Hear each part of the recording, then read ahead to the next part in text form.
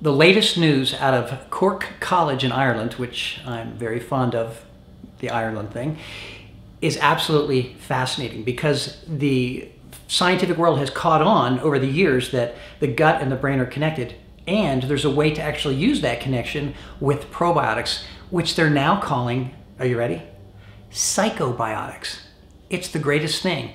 Lactobacillus and bifidobacter, which are really the prominent probiotics that you can buy at a health food store and kind of get in a regular natural setting. They've shown that bifidobacter and lactobacillus have been very effective at changing the way people think. So anxiety decreases and depression is improved with probiotics in this study from Cork College. And this is not some kind of squirrely study. This is an MD, PhD psychiatrist who has done this work. So this is not guesswork. And this has been assumed for many, many years because probiotics are part of the way that your body makes serotonin. So in your belly, in your gut, you have almost 4 pounds of good bacteria. And those good bacteria are a factory for making serotonin. And in this study, they also showed GABA, which is gamma aminobutyric acid, which is just a very relaxing, comfortable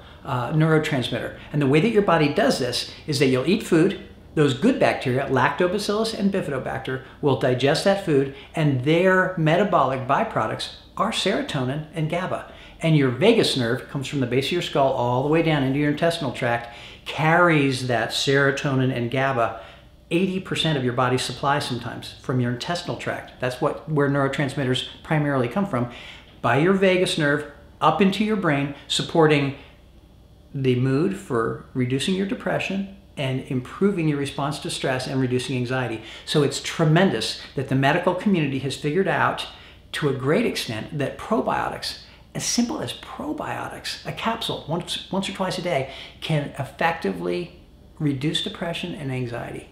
Remember that your doctor, if you have depression and anxiety, you want to talk to him. Don't just get off medication and go taking probiotics as a cure. But you always want to talk with your doctor about this because we're better together.